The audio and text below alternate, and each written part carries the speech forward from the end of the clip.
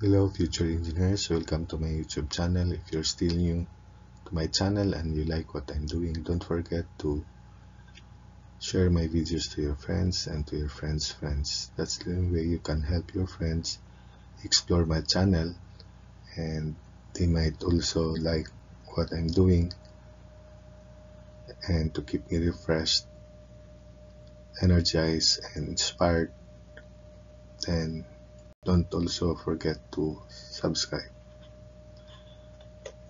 I discuss absolute maximum moment in beams due to three equal concentrated live loads equally spaced h meter apart. So let's have the principle, then after that let's apply the results. So if the beam is long compared to the total distance between the three equally spaced loads, then the maximum moment, the absolute maximum moment occurs at the center by placing the center load also coincides with the center of the beam as shown in the figure.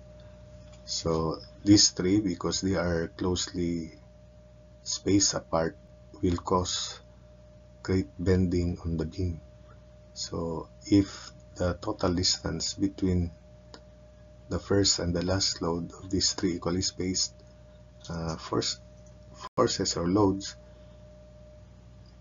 is less than the length of the beam, then that should be the position to cause maximum or absolute maximum moment in the beam, which occurs at the center. So this is the center, and because of symmetry, the reaction at A and B will be equal total load divided by 2. So that is L over 2, and the reaction here at A and the reaction at B will be equal, and it is the reaction at A will be half of the total load, 3 halves B. So we cut the center, we have shear and moment positive direction. So the technique for absolute maximum moment is we consider the left portion of the cutting section and consider the forces to the left and take moment about the center. So it is equal to MC max absolute, MC absolute rather, or M absolute max is 3 halves P times L over 2, then minus PH. So 3 halves P times L over 2, we just take moment about the center line, considering the forces to the left, then minus P times H. So that's simplifying 3PL over 4 minus PH. So that's the absolute maximum moment for this case. Now what if the beam is short and the possibility is we use the principle before that the absolute maximum moment occurs under the load, especially the heaviest load, when that load and the resultant of the loads are positioned such that the center line will be midway between them. So the possibility is one load will be off span as shown if the length of the beam is short, because if we position it at the center, although they will fit at the center, the left and the rightmost loads will be close to the supports and they cannot cause great bending on the beam. But if we only consider two forces, we allow the other to be off span, these two will be close to the center, which will have a great possibility that the maximum moment, absolute maximum moment, occurs under one of the loads as the principle before. So which is possible by symmetry, the resultant of these two equally spaced loads will be at the center, so it will be off span and it will be on the ground or on the other road, then it will not cause bending on this shorter beam. So that's a resultant which is equal to 2p only because only 2 loads left on the span. And because of symmetry, the distance between the resultant and this left load will be half of h. So that is E, and half of h is E, which is h over 2. If this is the center line, therefore, the distance from the center line to the leftmost load is half of h over 2, so h over 4, in the same way that the distance of r from the center line is also h over 4. So because that's L over 2, and that is therefore L over 2 minus h over 4. So this is also L over 2 minus h over 4, the distance of the resultant from the right. So we can solve for RA so that we can have maximum absolute moment under the load, which is just RA times that distance if you cut that section. So the absolute maximum moment is RA times that moment arm, where the moment arm is L over 2 minus h over 4. But we have to derive RA first by summing up moments about B, and that is RA times L equals R, which is 2p times L over 2 minus h over 4. From principle by Varigton's, the moment of the resultant is equal to the sum of the moments of its component. So we use the resultant, it's the same. So RA therefore is 2p over L times quantity L over 2 minus h over 4, so that the absolute maximum moment for this case is RA times L over 2 minus h over 4. So it becomes 2p over L times L over 2 minus h over 4 times another L over 2 times L over 2 minus h over 4. So if we simplify this, M absolute max 2 is, if we factor out 4, this is 6. This is 2p over L, quantity L over 2, h over 4 quantity square, which reduces to this because this is supposedly 2L, or if we simplify 2L over 2L minus h over 4 quantity square, and 4 square is 16. So if we factor out 16 here, 2p over 16 is p over 8L, and we have 2L minus h quantity square, so that's already algebra.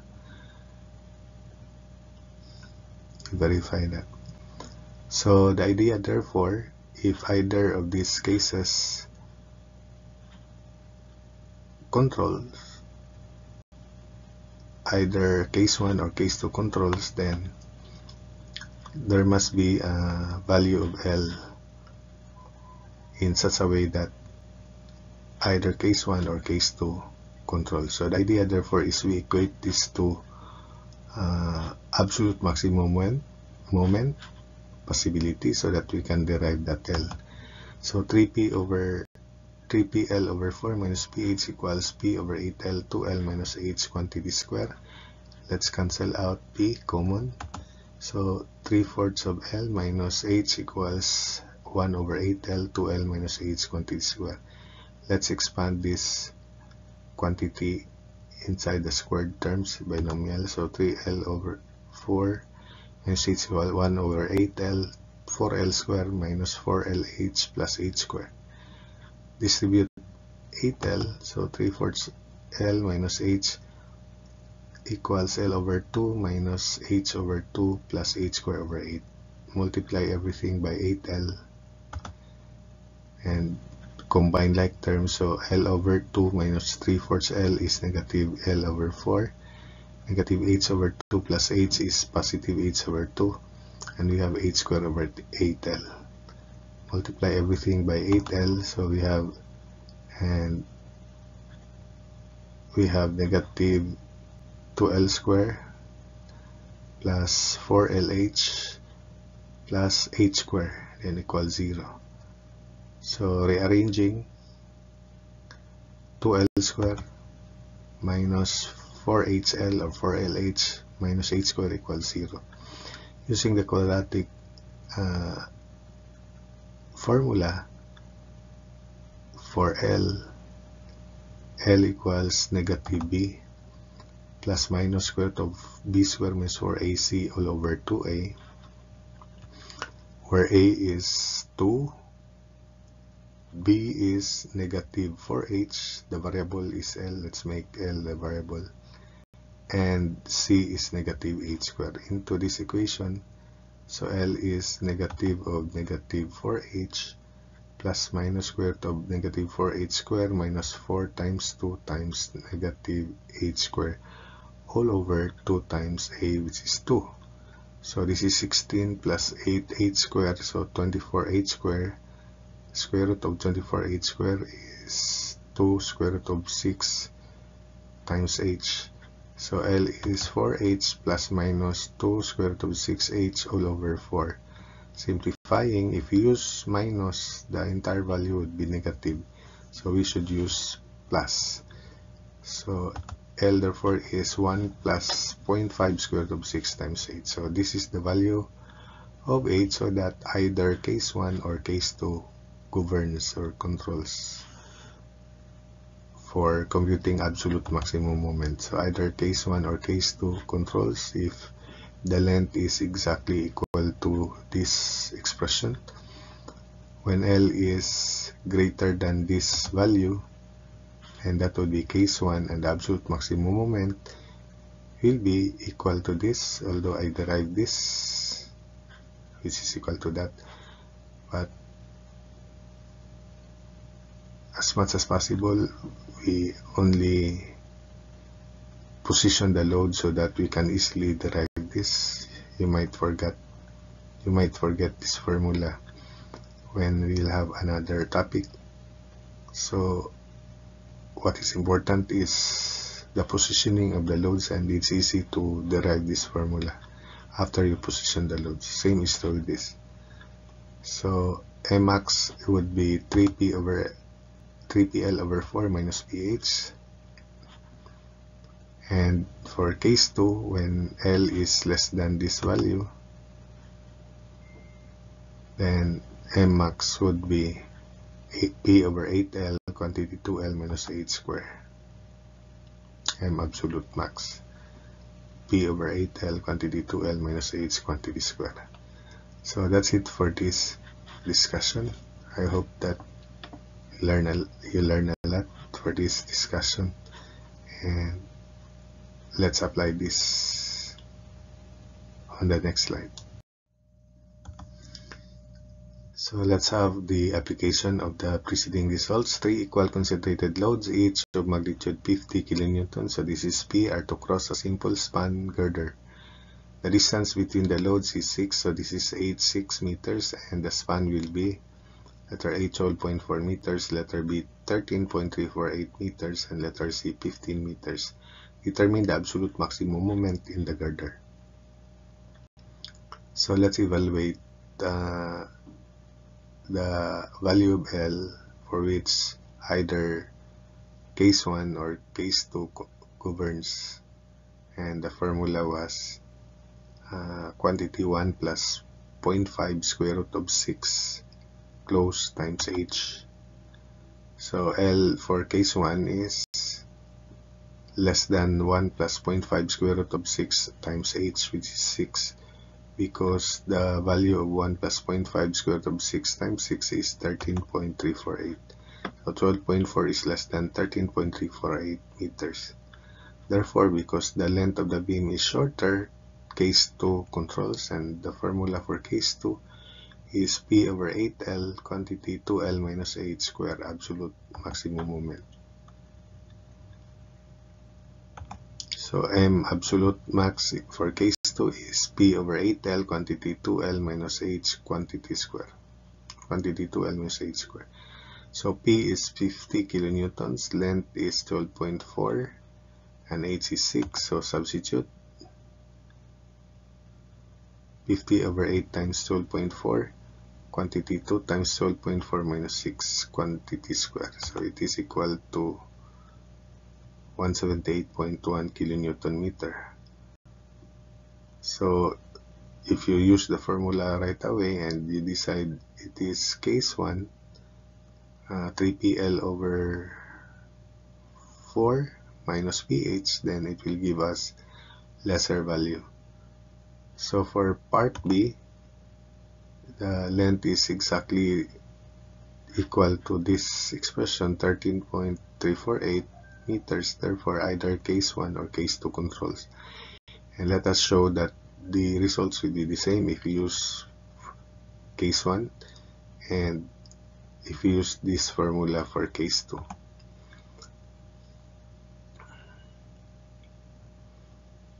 So either case 1 or case 2 governs. So using the formula for case 1, M absolute max is 1 3PL over 4 minus pH. So substitute 3 times 50 times 13.348 over 4 minus 50 times 6. Absolute maximum moment is 200.6 kilonewton meter. If you use the formula in case 2, which is 8 over P over 8L quantity 2L minus H squared, then you have 50 over 8 times 13.348 quantity 2 times 13.348 minus 6 squared, and it will give us the same value of 200.6 kilonewton meter. So that shows that they are really the same when the length of the beam is equal to this. Finally, when length is 15, 15 is greater than quantity 1 plus 0.56 square root of 0.5 square root of 6 quantity times 6. So therefore case 1 controls and or governs. So we use the formula for case 1, absolute maximum moment 3PL over 4 minus pH. So M absolute max equals 3 times 50 times 15 over 4 minus 50 times 6. So the absolute maximum moment is equal to 262.5 kilonewton meters. So that's it for this problem. I hope that I clearly discussed the solution and you were able to follow.